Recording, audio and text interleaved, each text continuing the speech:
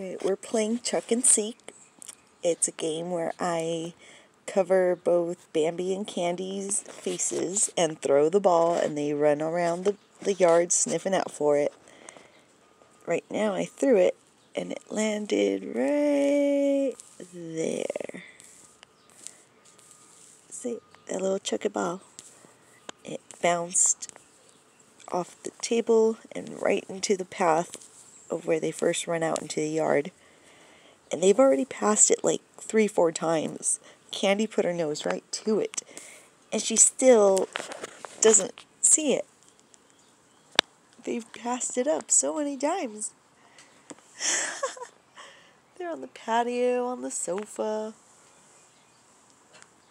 looking everywhere for it.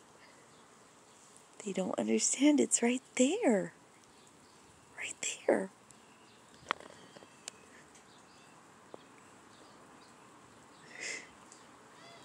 Silly girls. This gets their exercise in, though.